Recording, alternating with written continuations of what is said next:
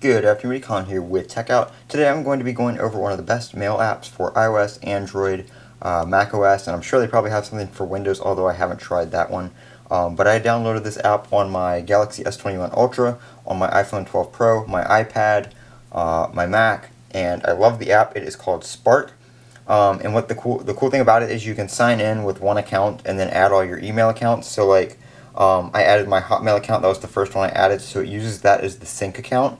And then from there you can add other email accounts like Gmail, Yahoo, that kind of stuff, and you just sign in with your sync account, and all your other email accounts are already there, so you don't have to go to each and every device and add each individual email account, which is kind of nice because you don't have to go through and sign into all of them every time you want to use this app somewhere else.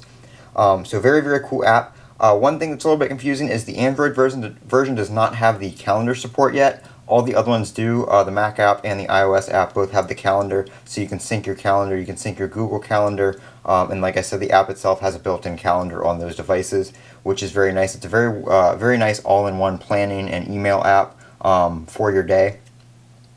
So I got my two email accounts in here. I don't care if you guys see those down there because they're already public.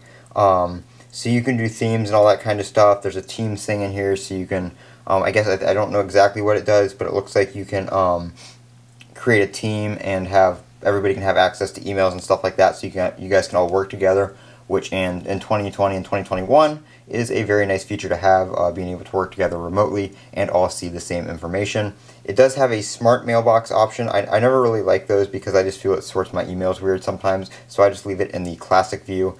It does have a dark mode that you can enable and all that kind of stuff in the settings here. I just have it set to system default, but you can do a classic theme, you can do a dark theme, a light theme, or you can do, like I said, the default. I'm going to put it back on classic just because it's kind of a two-tone kind of theme.